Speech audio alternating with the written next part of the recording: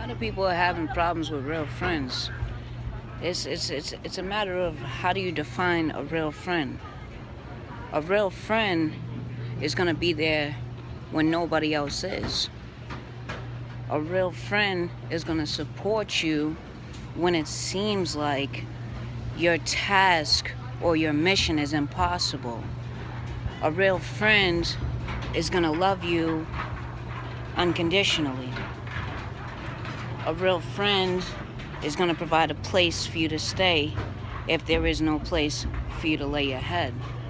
A real friend is going to make sure you have something to eat the day you forget your lunch money.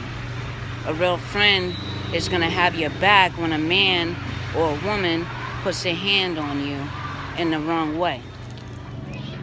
That's a real friend, you know? So a lot of these people out here are getting hurt.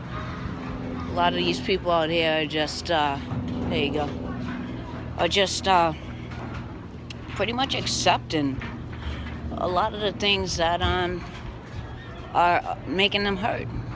You know, if you allow somebody to get away with hurting you, then chances are they're just going to keep on doing that. So let's look for real friends, true friends, and the friends that are going to be there for you regardless of anything.